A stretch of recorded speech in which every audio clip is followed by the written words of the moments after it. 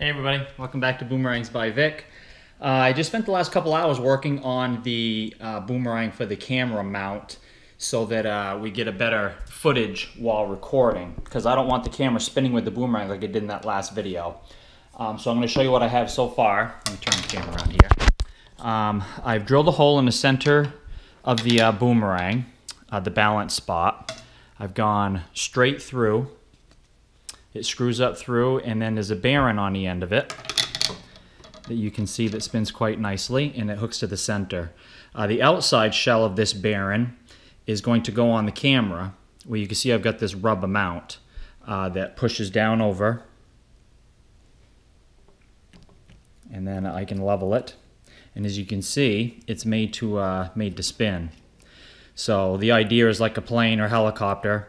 You have the fin on the back that while it's going forward, as the wind's coming this way, it should keep the camera pointing in one direction, straight forward. Keep my fingers crossed that this works. I'm going to video record the first flight with this camera outside here in just a second. And if anything needs to be changed here to make it work better, I may need to elongate this fin on the back. It may need to come back further from the camera. But everything is in the center, everything's centered very nicely, so we're gonna go out and give it a try. Fingers crossed. Wish me luck. Maybe we'll get it on the first try. Okay, here we go. Okay folks, here we go. I'm just gonna give it a free spin. So it is spinning free, and we're ready for our first throw. Let me bend the arm up a little bit here. As you can see, we got a little bit of wind coming in.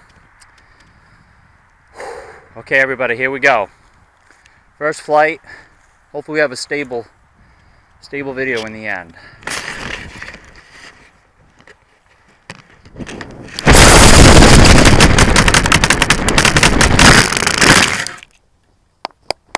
It worked!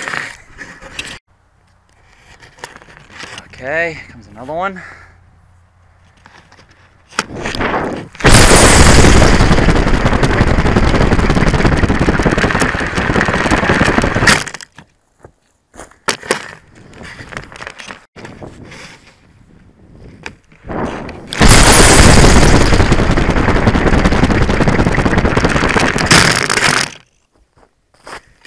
That was better.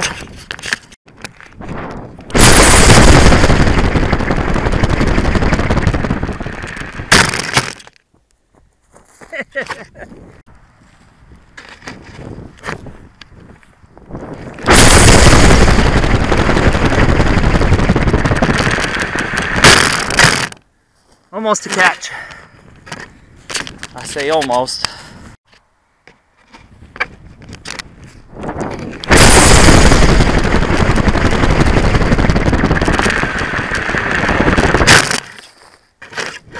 Okay everybody, we know it works.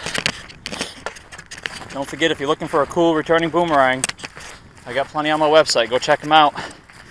And thanks for stopping by. It was fun.